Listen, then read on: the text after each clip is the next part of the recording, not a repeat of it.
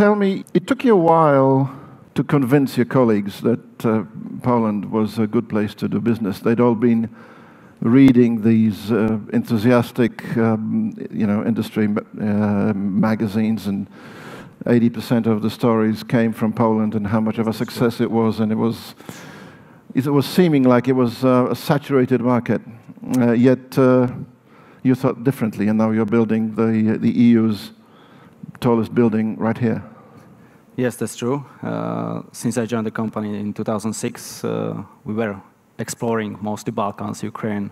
I visited Albania, Minsk, Kharkov, all those cities around, but not Poland. And I was asking why. As you mentioned, all this Eurobuild magazine, Construction Journal, and all the others, they were covering mostly Polish stories. And we thought, okay, it's already saturated. When you look from the small market like Slovakia and Bratislava itself, and you read a lot of stories, so then you think, okay, it's already too much of it. But then I came to Warsaw and I saw the potential. And it took me a few months to bring my boss then to Warsaw to look at the potential which I saw. It began in a taxi ride, if I remember the story correctly. Yes. Actually, we were landing in Warsaw, and we took the taxi to the city center, and actually my boss saw the potential already on the way to the city center, and he was pointing to some lands, and he was pointing to one, at that time, under construction now, really green place, which is Filtry Warszawskie, and I said, maybe that's not the best place you would like to start development. And then he pointed also the site on Chmielna Street, which we are now having under construction with our Warsaw Place project. So. I've got a whole lot of questions here too, because this is quite a significant project for the city. But it's not just significant; it's been complicated. It's been complicated from the beginning. Yes. The entire story took longer than you thought it would, and it's been a complicated process down to right now today, where you're finding that reliably enough, the construction too is not particularly easy. Yes, definitely. Actually, this taxi ride took place in 2007, so it's, let's say, this project was with us since our beginning in Poland, and it's been already 11 years. So first of all, at that year, there was a legal problem with the land. There was a court case about the title to the land. And in 2011, when PKP won the court case, they put the land plot on the market. So they announced a tender. And actually, we were able to accept, let's say, at that time, quite high price, which was set on the plot. It was 2011, after crisis years, and not many developers and real estate investors wanted to invest 170 million zlotys in that land plot with a complicated infrastructure all around. So we did it, and as I mentioned, the complicated infrastructure, so right from the beginning, we had to deal with a lot of issues which were connected with the project, and it was heating pipes, service place for the central station. Many of you maybe don't know, but there was an underground building next to the central station, next to the rail tracks, serving the station. There was a trafo station providing the energy to the whole central line. Actually, we had to remove it to another premises under the central station. First of all, we had to find them, not PKP, we did. Then we had to draw the project. We had to rebuild it. We had to put it there, and it was happening last May that we were reconnecting the one trafo station to the new one. And actually, if we didn't do it correctly, whole Poland would stop for 4 hours. So that would be definitely not positive PR for us. So that was a really crucial thing. But we managed, thanks God. Then there was a big sewage pipe with a sewage pump pouring all the sewage from the central station to the other pipes, and that took us quite a few months to remove it and then build a new one. A lot of other technical questions. Those were the things that you knew were there, but there were certain things you didn't know were there as well. There are 48, I think, optical cables and 3 of those we still didn't identify. And we don't want to cut them because you don't want to have CBA or ABEVU or Army behind our back. So that's something which we are still holding in the air somehow. So you're going to build the car park around those ducts? Yes, that's true. So and the owners of those ducts will be none the wiser, we hope. We hope we will never know who are the owners. We didn't touch it. We didn't touch it. But definitely, well, you are still convinced that in a couple of years' time, when it's all done, it will have been worth it. Yes, definitely. I believe so. So one of the challenge was what to build there, and actually we were discussing with several of architects, with whom we had already experience, and we were not achieving the thing we wanted. So then we came with the idea to ask Foster and Partners to have a look at it and do the project for us. So you just decided one morning, ring up Sir Norman, yeah, come down to Warsaw, design a building for us? Actually, we had one discussion regarding the One Bratislava project in the past with Foster, so we had a contact. But after a few years, so we ring the phone back and asked them if they would like to join us. What's that been like? Because it doesn't get much bigger than Foster Partners. Actually, at that time, we were trying to invite them to the tender for the architects, and they said, "Oh, guys, not with us. If you want us or not." We don't do tenders. We don't do tenders. And we say, "Okay, so let's do it." After the first offer, I was saying to myself, "Oh, that's too much." But anyway, we think it was worth to have this deal with them, and you can see the visualization now and the project which is ongoing. It's how has that been a positive experience? Because I mean, a lot of people here work with architects. A lot of people here are architects. It would be an interesting thing to just mention, I guess.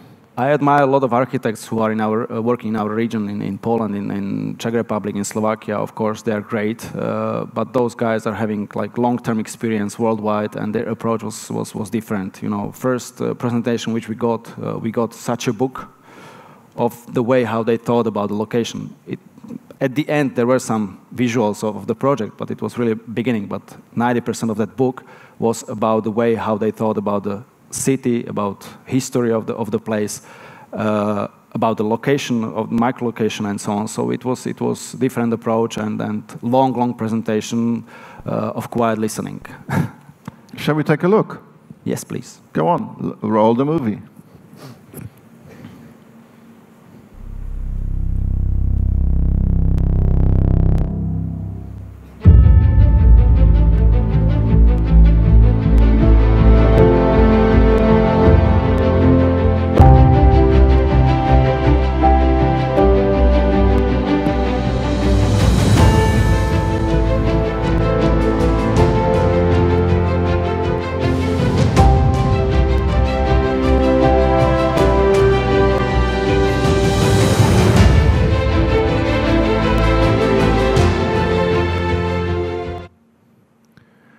So it's a milestone for your company, but the company is somewhat unusual in how it does business.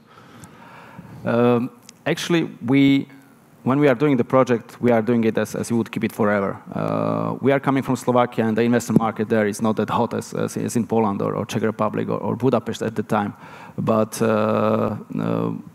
we had to think of the buildings as we would keep them, and we want to have like our houses being built that will not be, let's say, asking for renovation every second year or something like that. So we are using really the best technologies which we can, and the best architects.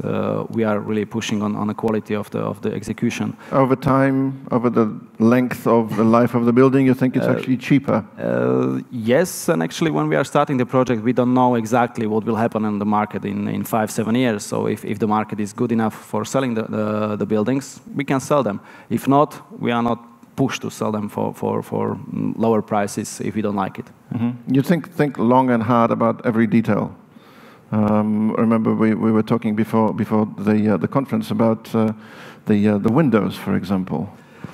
Yes, I mean the tower, usually according to Polish norms, you cannot have openable windows. We don't have them as well. But the Fosters, they came with an idea of openable elements in the facade. So, and now we are coming to the, let's say, eco elements of that building. So, you know, the heating is not that problematic as cooling of such buildings. So it's taking more energy. So with these openable elements, we can ventilate the tower by natural way. So it will be interconnected with the building management system. So in the evening, we push the button and we open the openable elements, and they will naturally ventilate the building and cool it down. So we will save the energy. So cooling in summer is more expensive than heating in winter? Yes, definitely. Of such buildings. Of such buildings, okay. And I guess fresh air has a direct relationship to how people feel, which has a direct relationship to how effectively they work. Yeah, definitely amount of oxygen is influencing your productivity. So definitely if we have these elements of openable elements in the facade, you can have more fresh air, more oxygen, so people should be more efficient. And this is also connected with the WELL certification, which we are doing now. We are the first building in Europe having the WELL certification in the construction phase. Also, we are having the first BREEAM Outstanding certification in such a tall office building in the world. So I think this deserves a round of applause. Really showing that we are taking care of how we are doing the project. How receptive are your clients to all this? And how do you work with your clients ahead of signing the leases? How far back does it begin? At the beginning of the projects, we are doing roundtables with selected clients with whom we have already some relationship, and we are discussing with them what they would like to have in their buildings within 3, 4, 5 years. Of course, for them it's challenging as well, but there are some ideas they are shooting on us, and we are taking care of them. Then, while we are discussing the lease contracts in our buildings, then definitely we are having new service line called Origameo, which is analyzing the existing premises, their internal processes. Of course, depends on the client who will allow you to do it or not. But those who believe in our expertise, they asked us to do this research, and according to that research, we draw the space plan and we draw the design of the space for them. Have you noticed an increase in interest in certification coming from your clients? Maybe not. I mean, those certifications, those classic ones which are on the market for many years, they are now like tick box. You have to have them. But the WELL certification is something new on the market. Not many of the developers are in it. Probably they will be, but definitely it's something different. It's connected with the experience of the user of using the space of the air. It's not mostly about ecology, but about the feeling of the people, how well they feel in the building. You also have an unusual approach to involving the public. I mean, this is in Eastern Europe, it's not very common for real estate developers. Still not very common. We're hoping a change for developers to actually look broadly at the context of the buildings. As we are asking our clients at the beginning of the projects what they would like to have in the project, we are also asking the city and the city authorities or the state authorities, depends who are relevant to that stage. And actually we did the same with this project. After we won the tender, we came to the city authorities, at that time vice mayor responsible for the real estate development of the city, and asked them what they would like to have there. Actually, there was no master plan, so we didn't have real guidance. So collaborators, not just a bureaucratic obstacle. Yes, so we asked them what their preference, and of course, when they said the sky is the limit, so then we took the challenge and we tried to get as high as possible. In the end, they cut us by 10 meters. It was supposed to be 320, but it's still good enough. Still good enough. And you found a rock, a rather large rock. Yes, we did. Tell us about the rock. We did. And maybe we should start with a video, which will show you what it is about.